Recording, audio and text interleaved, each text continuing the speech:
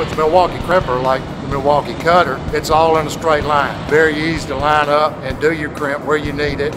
It's very fast. It's lightweight, it's balanced pretty good. You can use it with one hand, and that's premium. This one, that head lines up, boom, boom, boom. It is a lot faster and a lot nicer, yes. It has a self-release on it.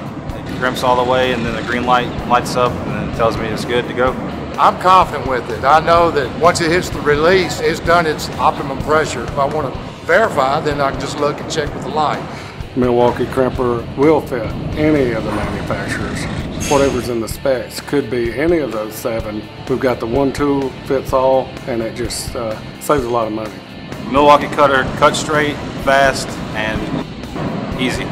The Milwaukee cutter, it is, I'd say, up to 3 times faster than anything I've used in previous. With everything being in a straight line on it, it's very easy to line up. Some of these areas you don't have a lot of room because it's compact and lightweight and you can do it with one hand. You can do your job better and more efficient and faster. With that M18 cutter, I can get a clean cut for the termination, which is important. We've cut anything from 500 copper to 750 aluminum. You can change the angles of the head, or you can get into different areas. Most are kind of standard, locked in place. The previous cutter would have it pinched and locked down and would have trouble getting it off the cable. This one goes right through the wire. We've had no problems. We're limited to our space in a lot of these cabinets, and we've not met anything we can't do with that.